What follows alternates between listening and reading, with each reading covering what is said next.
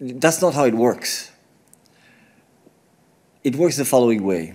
The member state has made a certain number of commitments in its national recovery and resilience plan, right?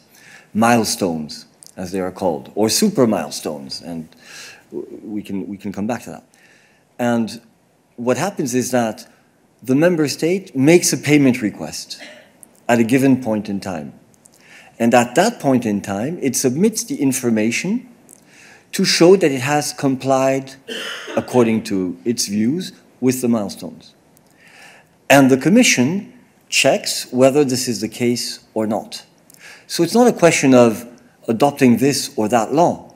It's about providing the documentation that shows that you have complied with the criteria. Our milestones don't say adopt this or that law. Our milestones are about the functioning of the Polish judiciary system, and in particular the disciplinary aspects of it, as one example, right? Poland has made a certain number of commitments, and it is for Poland to find the way to comply with these criteria. If it does so, and it complies with the other criteria, then the Commission can take a recommendation to the Council for the payment. And this has nothing to do, as far as I'm aware, with the European Parliament. This is a process which is linked to what is, in a way, if you wish, a contract between the European Commission and the member state.